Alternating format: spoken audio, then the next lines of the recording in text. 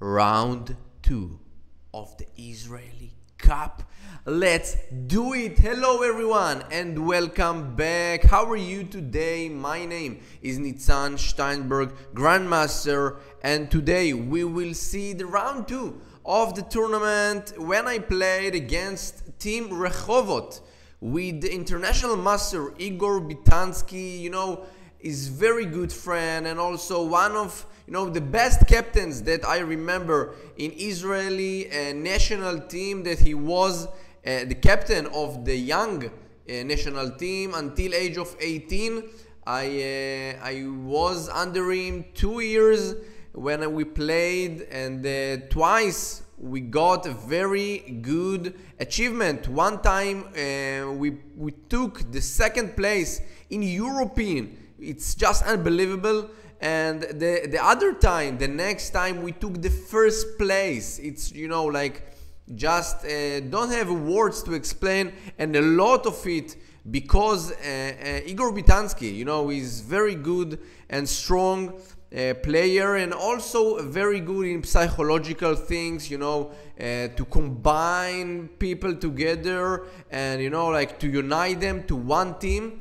It's really important, and thank you very much, Igor, for all you have done for me and also for the team. So, ladies and gentlemen, don't forget something very important. We are in 550 subscribers, 58 videos, so don't forget to like the video and also subscribe my channel with to put the ring for all, to have notification and updates for anything that I'm uploading. So let's start with the game. I'm with the black pieces against Igor Bitansky. So he's playing knight f3. As always, I played with him in the same team, I think for like 4, maybe 5, maybe 6 years in Petah Tikva. So he likes to play knight f3, g3, bishop g2, d3, knight bd2, like King's Indian but with white pieces. So let's see how it gone. So d5, g3, knight d7. My point,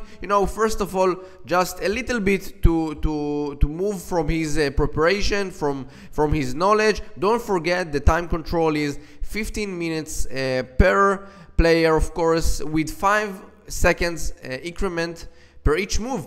So knight d7, my point that I want to play e5, and after d4 I will play the move knight b6, and is not, I'm not allowing c4, but okay, so I play bishop f5, e6, h6, knight f6, bishop h7, bishop d6, oh sorry, bishop d6, c6, maybe a5, a4, something around it, and black is fine.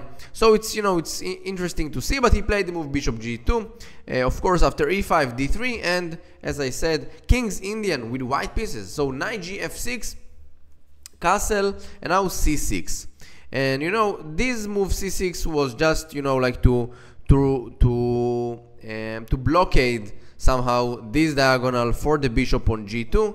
I also know that he really likes this diagonal for the bishop, and c6 is like also protecting this very important center pawn, and also in the next future also blocking this bishop on g2. So he played the move c4, and now I was I was not sure how to play, because I played a lot of games in the bullet arena in the last week, I think, against Rasmus Vane, and there was something like bishop d6, takes, bishop g5, I think, or maybe knight c3 instead. Yeah, knight c3, I think, castle, bishop g5, sorry, yeah, h6, takes, and somehow queen b3, knight d2, oh sorry, what I'm doing, knight d2, of course, and this bishop is a little bit annoying me, and this pawn, sorry, not bishop, of course, on d5, the pawn on d5, and I have 2 bishops, but the pawns are weak on e5, d5, b7,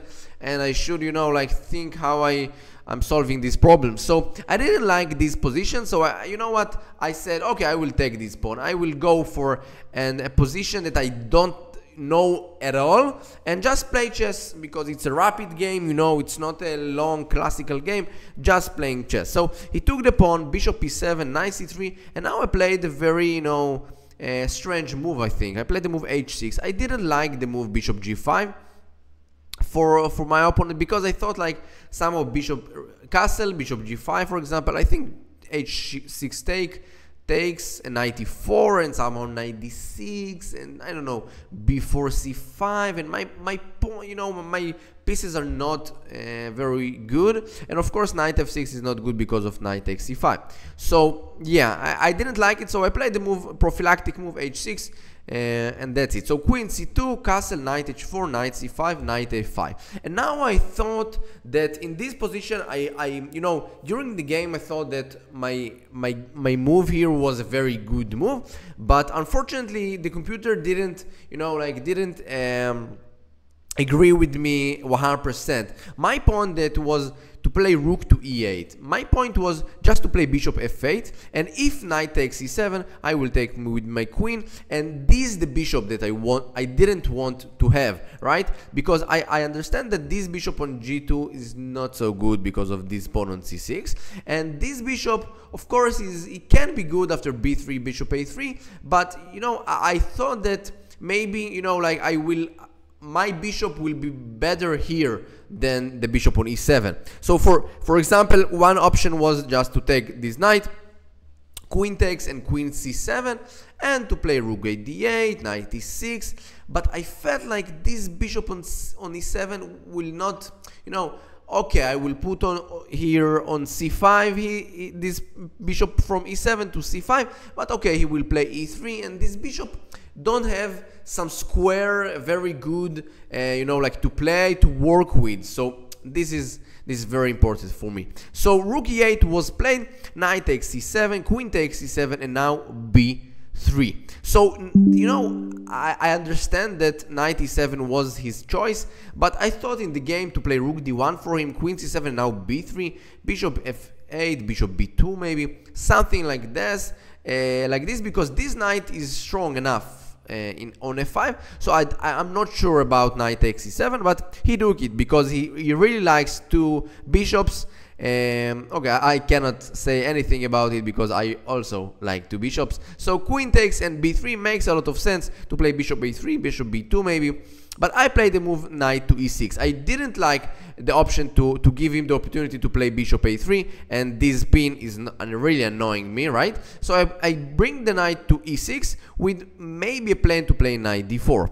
So now I think that, you know, like in chess perspective, maybe it was not a bad move by my opponent, but you know, in real, you know, like sportsman and, you know, like into the game move, I'm not sure about it. He played the move e3, and after e3 you can see these all squares the white squares are a little bit weak, and I can, you know, the first move that I thought about is to play knight to g5, but unfortunately after h4, knight h3, king h2, knight g4, of course king h1, because king h3 is a blunder, knight takes a3, and the queen is under attack because bishop is checking the king. So king h1, and now I don't have nothing to do, right?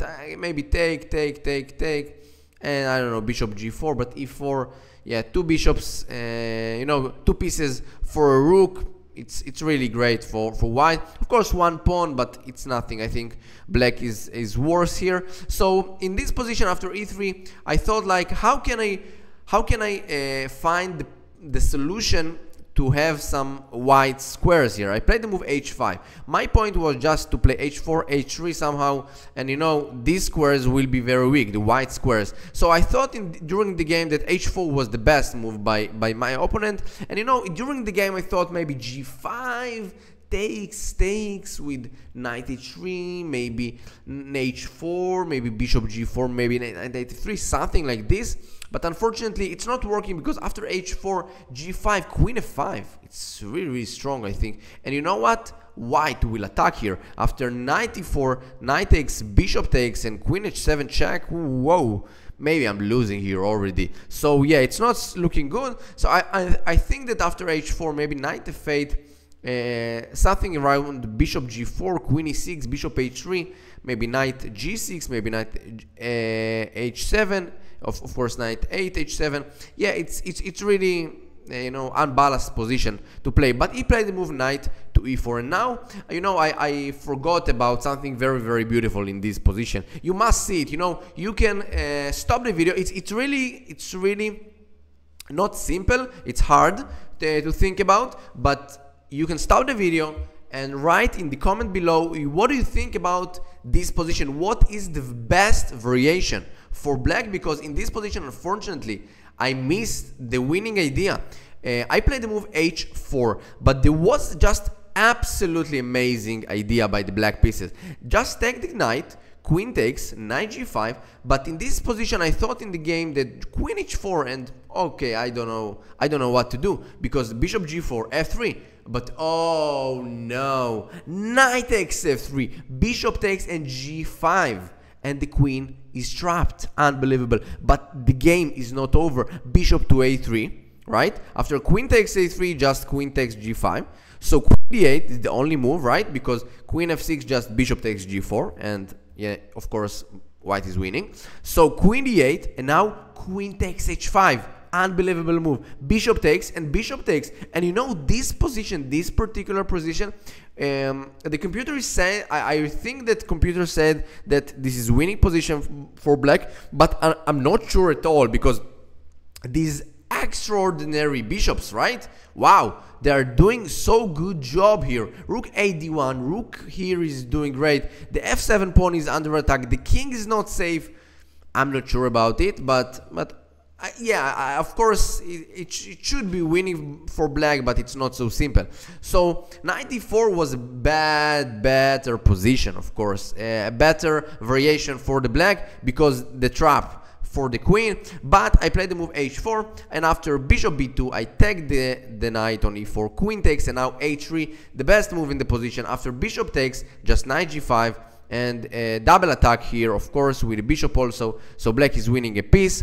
After bishop h1, knight g5, and e4, and in this position black is just winning absolutely, because this bishop, unfortunately, is just dead, right? And we are playing with piece up, and this is our this is our goal, to to just exchange all the pieces into the game, and we have a bishop up and we can win it, right? So queen f4, I played the move f6, a very important move, because you are blocking this bishop, right, and also protecting this very important g5 knight. And yeah, it's really balanced move, right? Rook f d1, bishop d7, and now queen d6. White is just helping me somehow to to exchange all the pieces. Bishop g4 takes, rook d4, and now in this position I really blundered the idea for white. Just c5 was a winning idea, absolutely. Rook d5, b6, and yeah, he's just playing without the bishop, and it's game over, right? Rook d7, just sacrifice, exchanging all the pieces, bringing the king, and this bishop on h1 will bring the white the loss of the game. So unfortunately I played the move rook to e8, and now you know what? You can stop the video and think about a very beautiful move for the white. It's really, really beautiful, and I must say, I admit it, I forgot about it. I missed it, so you can find it. It's really, really amazing. So he played the move f4, and unfortunately after e takes f3, rook takes g4, and oh no, we can lose it, right? So we are down a piece. It's bad. So after f4, I have, I have luck from God. I have knight e6, and after rook takes e4, just bishop f5, and this rook is under attack. But of course, rook takes a6, of course, rook takes bishop d4, rook d8, bishop e4. It seems to be winning for black, but it's not so easy at all in this position already, because this bishop is coming to life after bishop f3, and I don't know, it's not so easy to understand how can I win it softly. So rook d6, and now f5, and this bishop is just game over for him. And yeah, rook d7, b6, rook f1, and in this position just rook a d8 was a clever idea. Rook takes a7, just rook d2, bishop c3, rook c2, bishop e5, rook d8, rook a7, rook d2, rook takes e6, just rook h2. The next move will be coming back, and h2, and yeah, it's just game over, and black is winning absolutely. But unfortunately, I played the move g6 and another inaccuracy by me in this game. And after I played this move g6, I immediately realized that it was not the best move because of bishop f6. And now I'm not sure how can I, just exchange the pieces, right? Because rook d8 is not working at all right now. So I'm not sure how I deal on this position. Maybe rook f8, rook f7, but yeah, it's not so easy at all in this position because bishop can go to h4. So let's do it quickly. Rook f2, rook d8. We're exchanging all the pieces, and in this position he's playing without the bishop. So it's really like very simple for black to play. I'm opening all the pieces, all the position, and just to play knight b4 wants to bring the knight to d3 to f2. So after bishop takes, king c2, bishop h5, and the game is over. And of course after king b2, for example, bishop f3 takes, and the queen will be promoted. So in this position, after bishop h5, my opponent, my good friend Igor Bitenski, resigned his game. So until now, 2 out of 2 in the Israeli Cup. Let's go. Thank you very much for watching. Don't forget the like, the smash the like button, and also subscribe my channel. Thank you very much, and see you in the next video. Round 3. Oh, you know what? I know you want to know who it will be. So it will be sorry, let's see it. Who it will be? I played against international master, I think, right? Yes, Yoav Milikau with white pieces. So let's see what happened there. Bye bye, my friends.